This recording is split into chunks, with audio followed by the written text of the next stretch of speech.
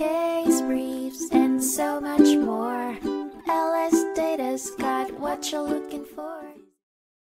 In the 2005 case Kitzmiller v. Dover Area School District, heard by the United States District Court for the Middle District of Pennsylvania, the constitutionality of teaching religious beliefs as scientific theories in science classrooms was at issue.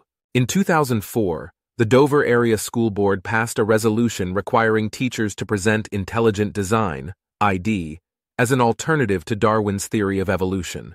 The school district announced that teachers would have to read a statement informing students that Darwin's theory is not a fact, and that there are gaps in its explanation of the origins of life. The policy faced legal challenges on the basis that it violated the Establishment Clause of the First Amendment and the Pennsylvania Constitution.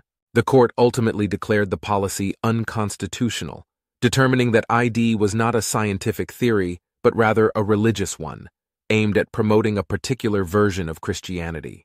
The policy was found to mislead students about the scientific status of ID and undermine their education in evolutionary theory.